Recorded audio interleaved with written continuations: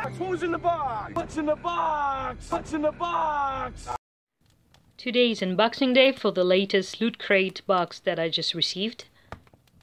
As I've said before, Loot Crate is a monthly geek box that costs $35 a month. So we're gonna open it together. There seems to be 3 different packages, so I'm gonna take the first one. The package is called Batman Minifigure Black and White. It's a DC Collectibles, obviously, and it's to celebrate the 80th birthday of Batman. Batman being born in 1939, so yeah, obviously it's the 80th birthday.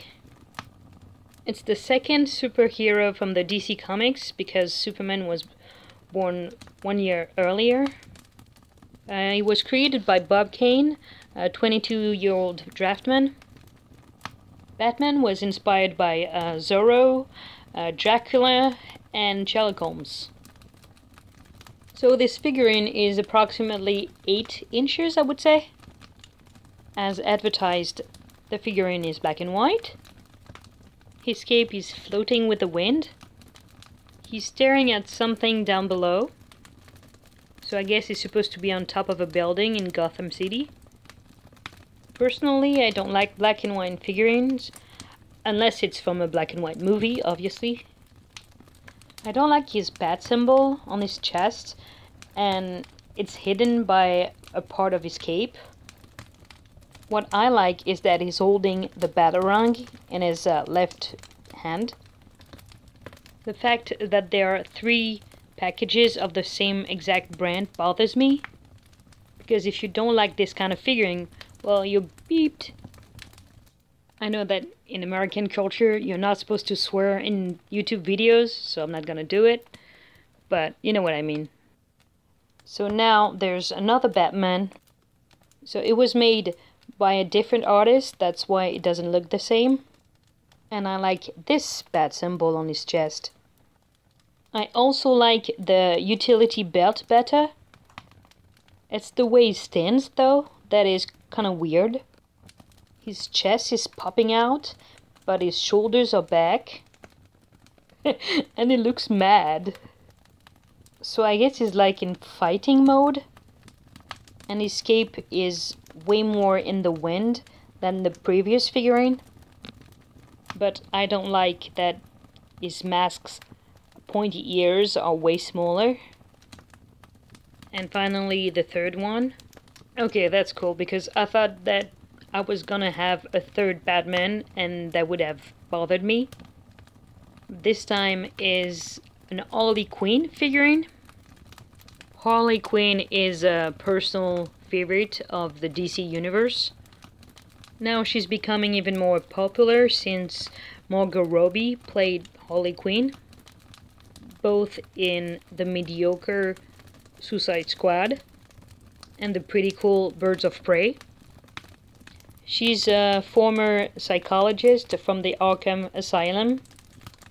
She's the Joker's girlfriend in the original DC Comics timeline, and Poison Ivy's girlfriend in the DC Rebirth timeline following Flashpoint. I don't quite get the point of doing a black and white figurine for Harley Quinn. For Batman I could understand, but for Harley Quinn? I mean, she's full of colors. I like her smirk, though. She has a sexy attitude. And she's holding a really big gun. Well, Harley Quinn always has been a very sexualized character, even though she looks like a teenager, which is very disturbing. So anyway, here we have some Shazam socks. Obviously yellow and red. So it could be a DC themed crate, even though Shazam is recently DC. So the funny anecdote is that Shazam's first name was actually Captain Marvel and was created in the 40s, so way before Marvel Comics Captain Marvel.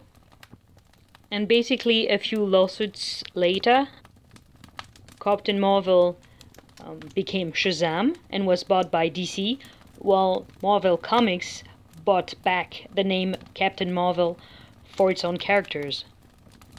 I hope I didn't lose you there. But those are socks, so I don't have anything else to say about them. So next, there's a t-shirt, like in every Loot Crate box. And that's a Lord of the Rings, the Fellowship of the Rings t-shirt.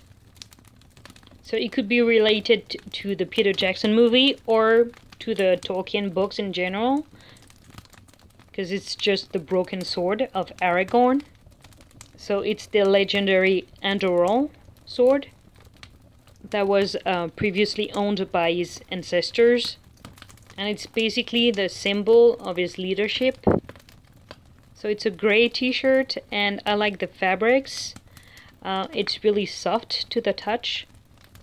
Well, it's really basic because it's just the sword, but that's good enough. And the final object is... it's a GHOSTBUSTERS book! Loot Crate boxes books are pretty good in general. I like them. And this one is called Tobin's Spirit's Guide. It's written by Dr. Ray Stantz, Dr. Egan Spengler, and Eric Burnham, which is, I guess, the real author. The design of the cover is pretty good. So apparently inside you've got stories of the Ghostbusters encounters with spirits and phantoms and ghosts. I love it. So here you go for the last month Loot Crate box. Hope you enjoyed the video. Please like and subscribe and stay gold.